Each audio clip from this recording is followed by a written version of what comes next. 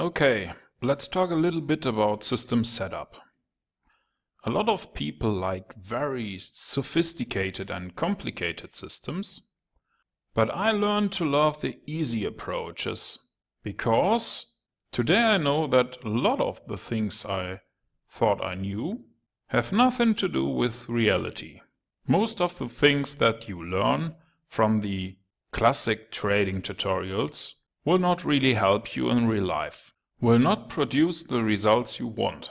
So here comes the very easy short random trade module that should help you to learn a few things that I will include in this course to help you to make your own experiences from your own test results.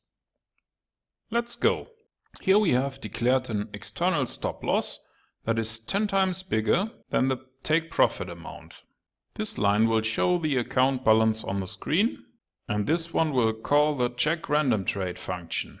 If the calculated random number is 0 and we have no open orders, it will open a buy ticket.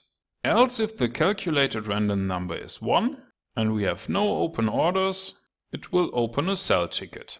This is our random number generator, and that's all. Very simple expert advisor, but you can learn a lot from it. And here is what I want you to do. Please open your MetaTrader and start a backtest. Watch the graph and write down the result. Afterwards, start another test. This is another graph, and it's a different result. Let's do it again. This one looks like the first one did, and once again it looks good, and we have a different result. We did not change anything, and the reason for different results is that we use random entries. The historical data is the same. The values for stop loss and take profit have been the same, and all the settings have been the same. Let's do a last one. And in our last run, we made a profit.